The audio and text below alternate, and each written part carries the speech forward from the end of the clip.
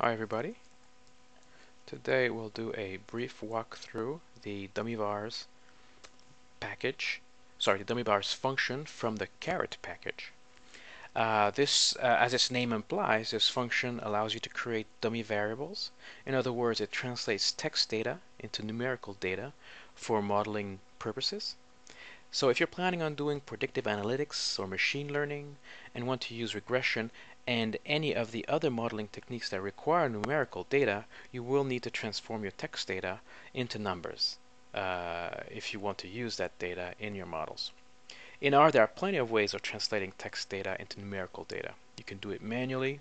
You could use a base function like the matrix function, or you could use a packaged function like dummyVar from the caret package, and that's what we're going to talk about today. One of the big advantages of going with the caret package is it's full of features. So it includes hundreds of algorithms and many pre-processing functions for your data. So once you understand how it works and you format your data set into a caret-friendly way, you can quickly run your data through hundreds of models with minimal tweaking. Well, let's first look at a few examples of dummy variables. We'll start with a very simple case. Imagine a survey question with 5 categorical values. So here, let's go back to R. And I'm actually going to cut and paste it so I don't have to type it. Let's take this a survey data set which has only one column called service. So, imagine it's a survey for some kind of service, let's say a car rental, for example, and you have 5 levels. You're either very unhappy, unhappy, neutral, happy, and very happy. So this has 5 levels. And in this state, a regression model wouldn't be able to work with this. It would need to have numbers associated with it. So that's very simple in this case because it's a linear type of data. We can very easily add, for example, a rank column. There we go. And pass this to our regression model, where very unhappy is 1, all the way to very happy 5. So as regression models like to think in linear regression models like to think in fractions of numbers, you could say that a 2.5 is somewhat unhappy, and that would work here. A 4.8 would be very happy, and that would work here. So with minimal amount of work, we managed to transform this data set into something a linear regression model could understand. But this, unfortunately, only happens very rarely. Most of the times, that won't work. Think about marital status or gender. Does it make sense to be a quarter female? Does it? Can you say you're half single? And even some numerical data of categorical nature may require transformation as well. Think about the zip code system. Does the halfway point between 2 zip codes make geographical sense? Because that's how a regression model would use it. So on a humorous, fuzzy logic way, you could say you're half single, but for for modeling, that's not going to work. We need a more precise way of translating these values into numbers so that they can be regressed by a model. So this is where the caret package comes in. So I already have it, but just so you see, you would call the library caret, the caret package. If you don't have it, you'll have to install it, and it's a big install because it installs a lot of things with it. So please go ahead and install it. And let's take to give you an example of how this works. Let's take a slightly larger data set, a customer data set. So here, let's look at what it is. So, it's a small data set. It has an ID column, presumably for, the person that it's referring to, a gender, and it's a factor of 2 levels, male and female. It also has a mood column with 2 factors, 2 levels as well, happy and or sad, and an outcome. So this would be our dependent variable, our response variable, and these would be our predictors, the gender and the mood.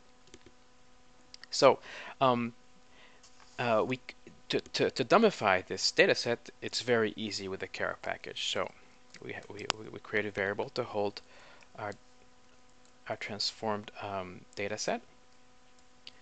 It takes a formula, just as a typical R formula, something by something, and here we're going to say transform everything, and you pass it what the data set is. So it's that simple. So this is not a data frame yet. You'd have to transform the dummy variables into a data set, and that's easy to do.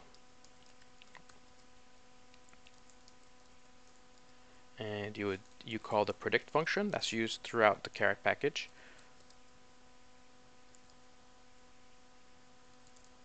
And pass it our data set. There you go. So let's see what it did. It didn't transform the ID, but it removed the gender column and instead added two new columns: gender point female, gender point male. So a gender female of 0 is not a female, and of 1 is a female. Gender male of 1 is male, 0 is not a male. Same thing with mood. It removed the original mood column and added mood.happy, mood.sad, and you're either happy or sad. And outcome, it didn't transform it. So the first thing we noticed that it only transformed some of the data, but not everything. And right off the bat, this dummy function either transform factors, so it transformed gender and mood. It doesn't transform numerical value, because most modeling algorithms can work with numbers, so you don't need to transform numbers. But in case you had to, let's say it was a zip code and you had to, it's very easy. So let's say for the sake of this example, let's transform the outcome to a let's dumbify the outcome column, which is numerical, which in here. It's very easy. You would transform it into your data set. So just make it a factor.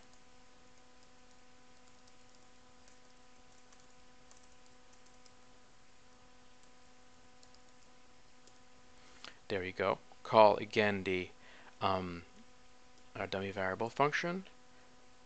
We'll pass it to a data frame, and let's see what it did. As you'll notice, it also transformed. It removed the original outcome column and did outcome.0, outcome.1. So there you have it. One more thing I would like to show. Let's go back to the original data set. Let's say you just wanted to transform one column. Let's say you just wanted to do gender, not mood, outcome, or anything else. So then that's also is fairly easy. You would, instead of in the formula, instead of doing dot where you apply it to everything, you would just call you would pass a specific column you want to transform. And same thing, you pass it to a data frame. And here what it did is, because you only want gender, it didn't touch anything else, and it's not returning anything else either. It's just returning the two new columns that it dummified from the original gender column. So here you would use merge or cbind to add it back to whatever data set you need to add it back to.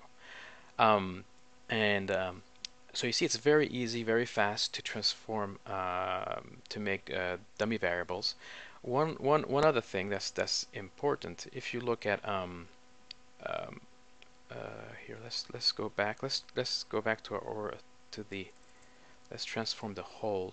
Oops. Let's transform the entire data set again. Pass it to a data frame. There is some redundancy here.